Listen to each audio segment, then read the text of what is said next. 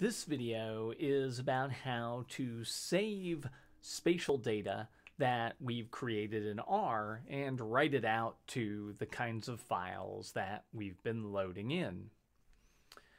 So once we've done some work to create new spatial data in R, for example, after cropping some data to the sizes and positions that we need, we want a way to be able to save that so that we can both load it again later or share it with other people. And we're going to start where we left off at the end of the last lesson on cropping with code that has already loaded the packages we need, loaded the Harvard boundary, digital terrain model, and soils data, cropped the digital terrain model to just fit within the boundary layer, and also created two small crops of the digital terrain model and the soils data, capturing just the data from this spot right here in Harvard Forest. So to save this data, we are going to write it out to our computer and we do that using the write versions of the read functions that we've been using so far.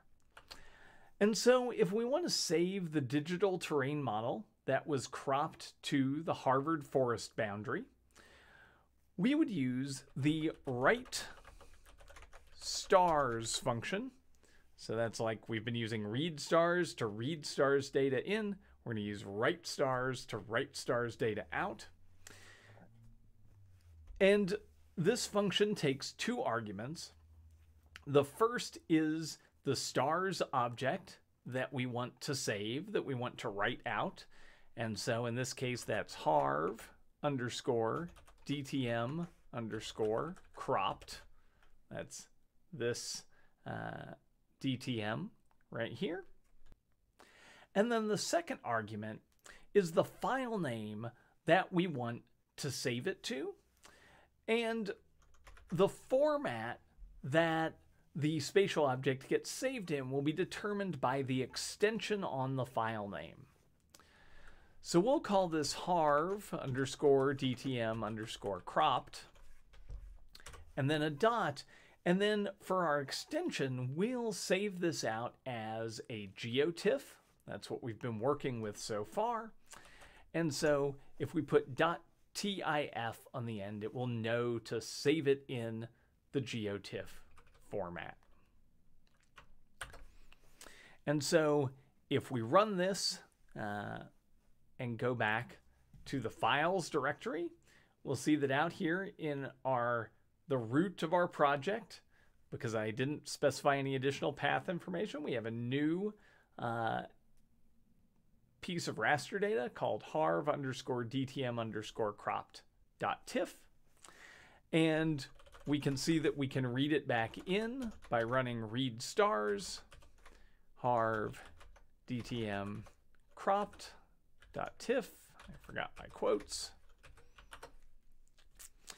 And we can see that we've reloaded our object, and we can see that it's the cropped version because both X and Y don't go up to 150. So it's this reduced sized image. We can also write out vector data, and again, we're going to use the write version of the read function we've been using. So we've been using stRead to read in our simple features vector data. And so we use stWrite to write out simple features vector data. And it takes the same pair of arguments, the name of the spatial object that we want to write to a file. And so in this case, we'll use harv underscore soils underscore small, because that's our cropped vector data.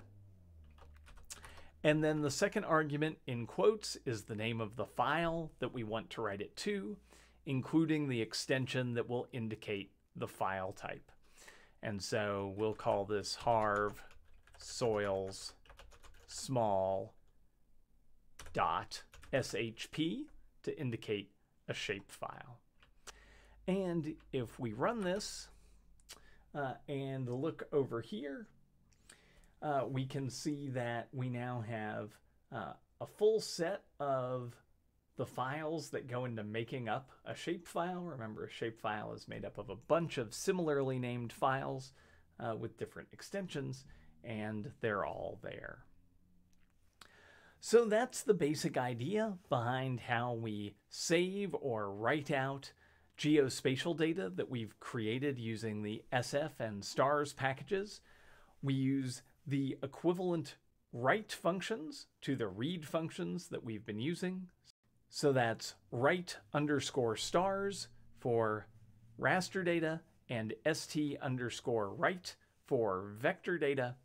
And both of those functions take two arguments, the first of which is the name of the object that we want to write, and the second is the name of the file name, including the extension that indicates what type of data format we want to save the data into.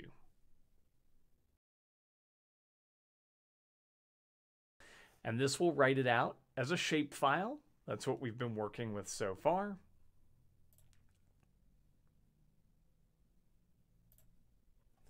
And maybe I hadn't actually managed to run this code yet in this example.